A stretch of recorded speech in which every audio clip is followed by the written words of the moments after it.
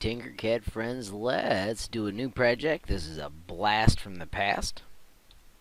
I'm going to name it Fast Keychain. I'd like you to do the same.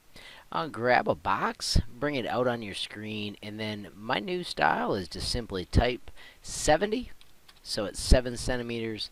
Click on that and type 25, so it's 25 millimeters. And I like when it's 2 millimeters thick. That works nice and nifty for my keychain base, I call it. And then I want to cut a hole out of it. Now a new skill I've learned is to hold Alt and Shift together. So these go one little chunk at a time, and I want you to get to 5 or 6 millimeters.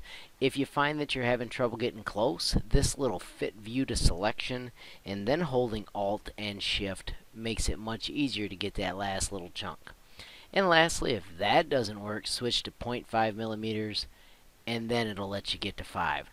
Then you can zoom back out. You can drag this where you want, but I'm a much bigger fan of using the arrow keys. I'm going to set it back to 1 millimeter because I like that amount of movement better. If you get to the edge and go in 2 millimeters, that way you can make sure it's symmetrical.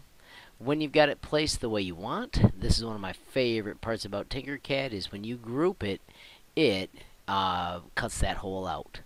Love this little fit view to selection. Taking a look at it from the top lets you see what it looks like in that angle. Here I am right click orbiting. This is my wheel scrolling in.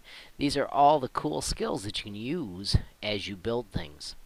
I need to add words to my keychain, and I want my words to be cut in, but I don't want them to be all the way through. I want them to only be 1.5 millimeters through. So I'm going to set this back to 0.5, and I'm going to push it down 0.5 millimeters. So now it is 1.5 millimeters into the design. I'm going to put my words up here. I am going to put my name. I'm going to switch it so I can fit to view to selection, and I'm going to look at it from the top. And then this is so cool. If you grab the handles in the middle, you can simply stretch it in that direction without changing anything else. I could nudge it, but I can also just stretch it to the location I want that's perfect for my keychain. I want to make sure I don't run into the hole. If I click on the base and do that fit view and top view, I get a good look at it. I'm going to change my words to a hole. You can notice I accidentally clicked on the base and changed it to a hole. Now it looks the way it should, and when I select all of those and group it, I have created an awesome keychain that'll have my name partially cut out. Now the nice thing about partially cut out is I don't have to worry about dangling letters like this E if I had cut it all the way through, and let me show you that real quick. So I'm going to push this all the way through, and now I'm going to group again, and watch what happens to that centerpiece of that E. It is no longer connected, so it would fall off. I don't want that, so I'm going to just do undo and undo again.